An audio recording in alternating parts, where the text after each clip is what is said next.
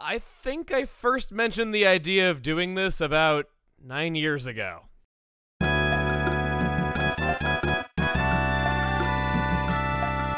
Let's Play Earthbound starts tomorrow.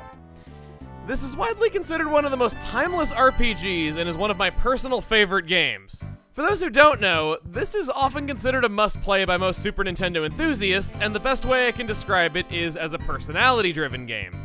It's one of the earlier examples of a comedy game, but is also very emotional and deep at other times. If you're into witty dialogue and a game that feels very lifelike, I'd wager this one's probably for you. For those of you that have been around a long time and are wondering why I'm Let's Playing a game for a second time, that was 10 years ago. I feel I know a lot more about the game and about making videos. I've actually wanted to go back for a long time, like I said, to see how things would have been if I didn't use up one of my favorite games during my first attempts at making videos at all.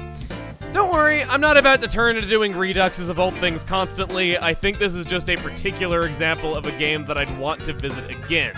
Not only because of how long it's been, but because this is such a huge, detailed game with new things still being found in it to this day. And a lot of what the world knows about it now is drastically different than how it was 10 years ago. Plus, back then it was rare and difficult to play officially.